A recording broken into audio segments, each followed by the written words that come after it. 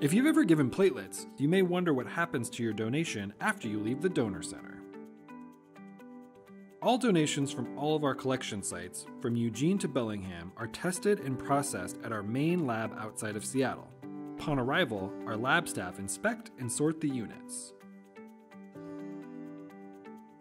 A small sample is removed from each unit and submitted to our quality control laboratory to confirm the number of doses that can be made from each unit: single, double, or triple.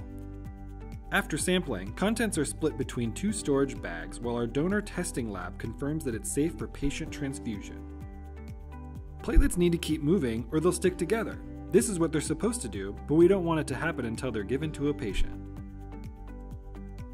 Once we get the all clear from donor testing, about 24 hours after the collection, the contents of each donation are combined back into a single bag and another sample is removed for bacterial testing.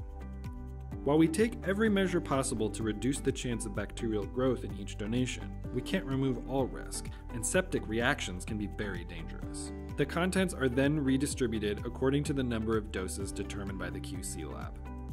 The second sample from each unit is placed inside a bottle with a growth medium and put in a special incubator for 5 days, the shelf life of platelets.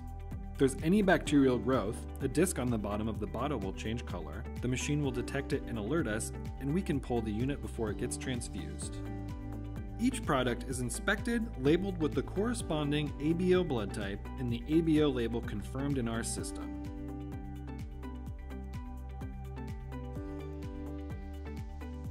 When ready, platelet products are inspected and packed into insulated boxes, which our transportation staff pick up to deliver to hospitals.